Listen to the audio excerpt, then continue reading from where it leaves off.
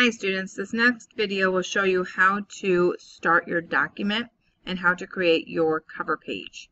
So the first thing you'll do is when you go to the Language Arts tab on the website is you'll come down to the StarBook portion and you're going to find the link right here for the paper template. You're going to click on that and it's going to download down here. This will be the only Microsoft Word document that you will need for this entire StarBook project.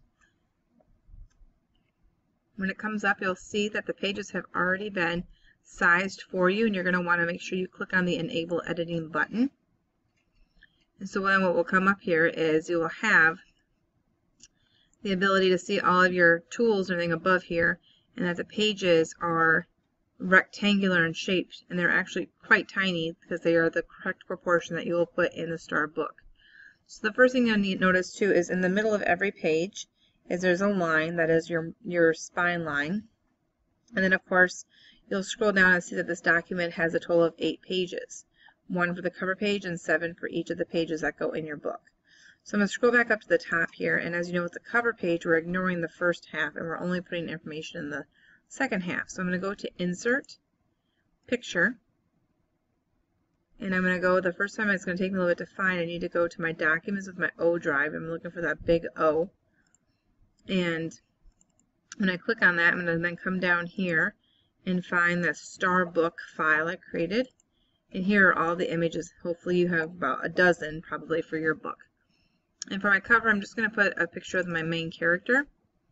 And when that inserts, it's going to come up randomly on where it's at. The first thing I want to do is I want to come over and I'm going to make sure I can right click on it, and I want to format the photo. So I'm going to come over and format picture. And we're going to make sure that the layout is going to be tight, because that means that I can move it around where I want to go. And so after I do that, then I can take it and I can move it over to one side.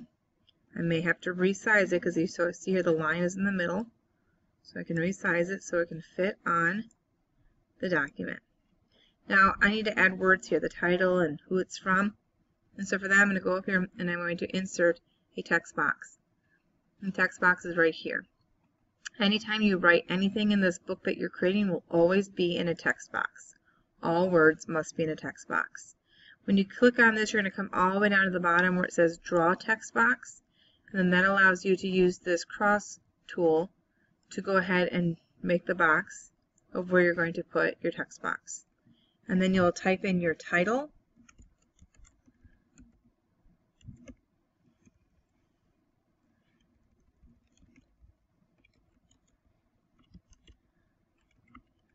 You don't need to put in by because we know it's from you.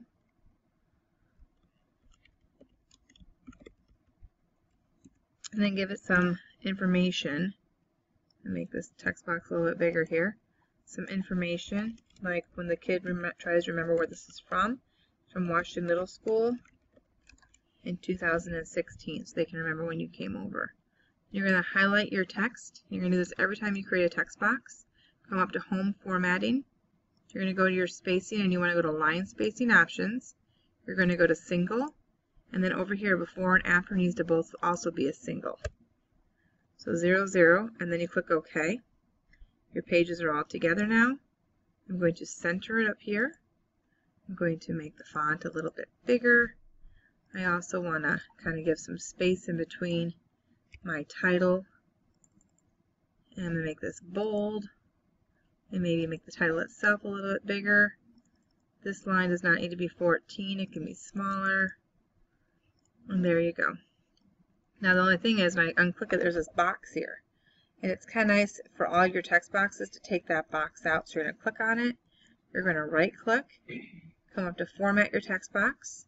You want to go to Colors and Lines and basically take that color from black to no color, and it takes the line away. So now after doing these few simple steps, you have just created your cover page, and the rest of your book is all right here ready to go. But for now, before we get started too much, we are going to save this document. So we're going to come up here to File, Save As. I want you to go and find on your computer your file. So we're going to click on Computer, and again you're going to come here and I want you to find that O drive. You're then going to find your StarBook Pics file. So I'm coming down to the S's here, right here, StarBook Pics. And you'll notice the name of your template is Paper Size Template. I want you now to name it with your name. And then StarBook. Because when you go to turn this in, this is the name of the file that I will get, and I'll know who I'm printing. You're then going to come down and click Save. Once it's saved, you know that your work is complete. It'll go away and it'll come back. At this point, you can continue working on it, or you can X out of the document and open it up at a later time to work.